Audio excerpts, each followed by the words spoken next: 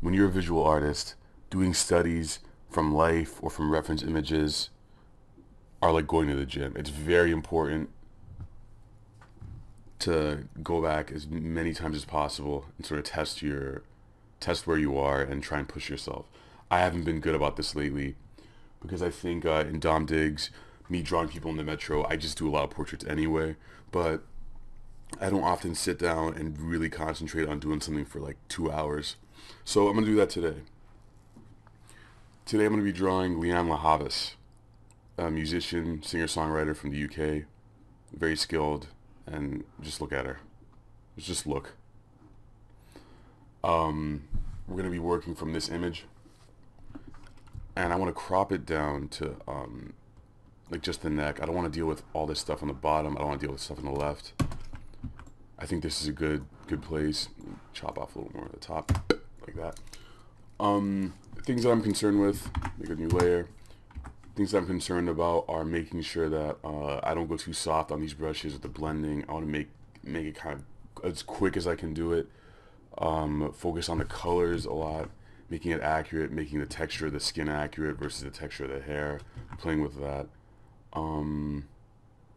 Making sure that proportions are correct. I'm going to be spending a lot of time on the initial sketch, the black and white part, where you just kind of make sure that everything is measured correctly before the colors even come into play. When I get stuck, I'll be referring to some tutorials and work in progress pictures from Loish, aka Lois van Barl, an artist from the UK, from the Netherlands, a Dutch artist. Very good. She's great at colors and just everything. Just go check out her site. I put links in the show notes below. But above all else, I'm going to trust that I know what I'm doing to some degree and kind of go with whatever I think feels good. And at the end, I'll talk about whether or not I think I accomplished what I was supposed to and what I'm going to work on next time I do one of these things. So let's jump right in. Hey, don't rub on that. You block that. You understand? That's alpaca. That's $25,000 alpaca. You block that shit. Right. You don't rub on. Put the club soda on there.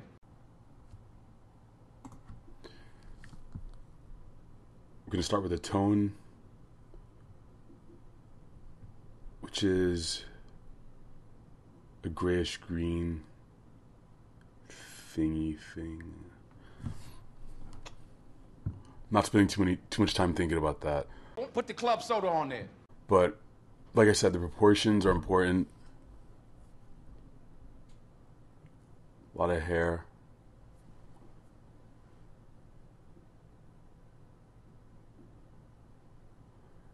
Right here, you need to concern yourself with the distance between the eyes and the mouth, nose.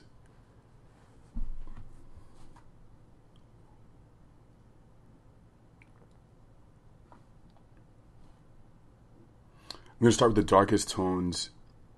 What I wanted to do was start with the darkest tones in this, which is her hair. If you look at the reference image, you might want to hold it side by side to what I'm doing right now. Start with the darkest tones, which is her hair, and then the next darkest point are the shadows in her neck, so that's why I do that next. I pulled a sort of a pastel green because that's close to the tone of the background.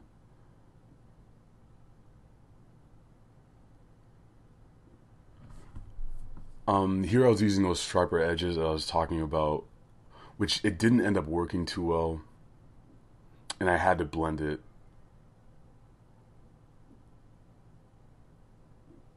If you want me to clarify any of these steps, post a comment.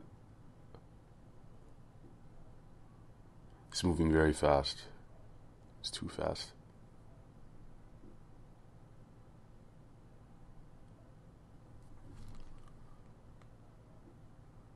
Trying to keep the you always can keep the clothing, the neck and the hair simple. Put the club soda on there. Because people aren't going to really be looking at that. You don't have to spend too much time on that. I think the colors are still sharp at this point. I'm using you can see the brushes I'm using up at the top. I use the brushes from KyleBrush.com, Kyle T. Webster.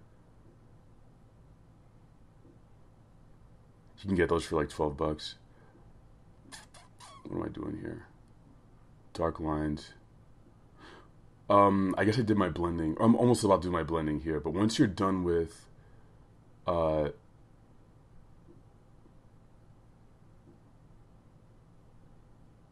once you're done with the majority of the colors, once you put in dark lines, you're just about to finish everything, in my opinion. So you should save that stuff for the end. If you start working with the dark lines too early on, then you're gonna feel like it's all done, and you'll kind of be left with something that's not finished, or you can't push any further.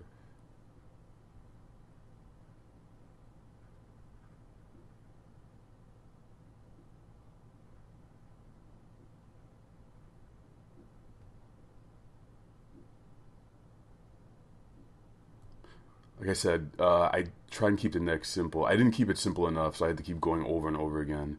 You see me struggling a little bit right here.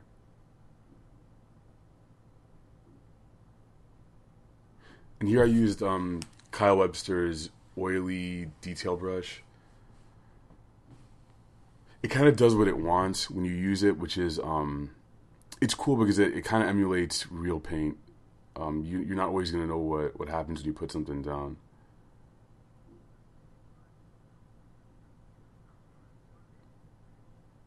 All right, the blending happened 2 minutes ago, something like that. This took about... Subscribe. You need to subscribe right now. Just do it. Just click the button. This took about 2 hours. I think maybe hour and 50.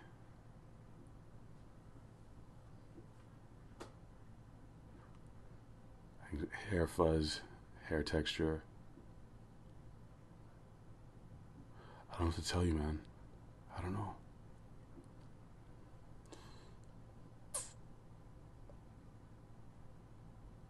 Like I said, once you add the dark lines, you're about to be finished with everything. So I saved the most fun part for the end, which are the eyes, the little highlights.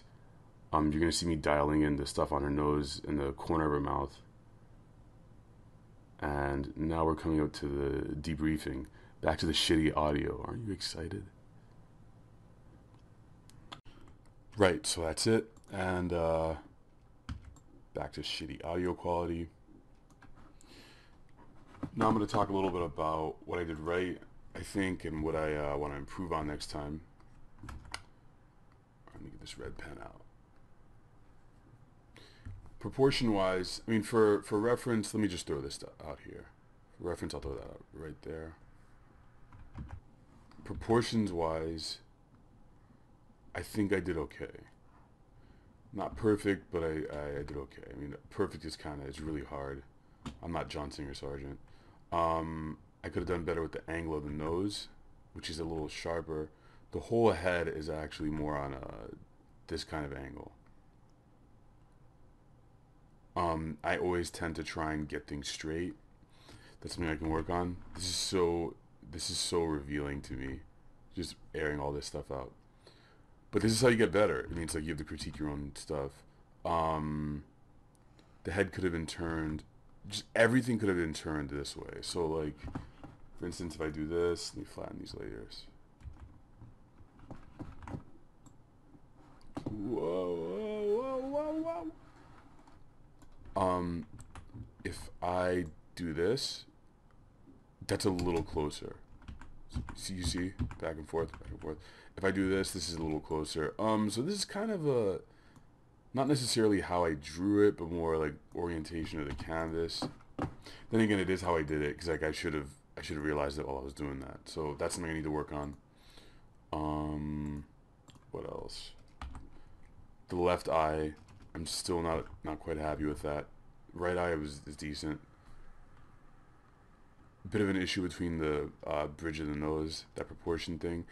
As much time as I spent drawing out the proportions, I still didn't do enough. I could have made this hair a little darker. No, I did fine with that. The likeness of the mouth could have been updated a bit.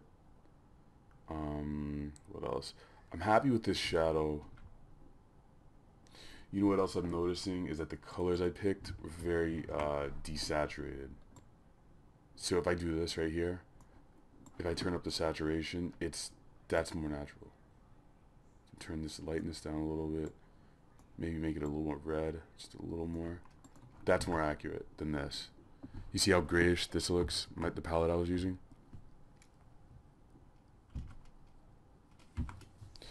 Alright, that's another thing. And the only way for me to get over that is to be braver to use crazy colors. I just have to be more brave about my color choices. For instance, instead of this, I could have picked something a little more saturated over here on this side. Just more saturated than I expect, or than I want to use it. I'll keep that in mind in the next one I do. Yeah, otherwise I'm pretty happy with how this came out.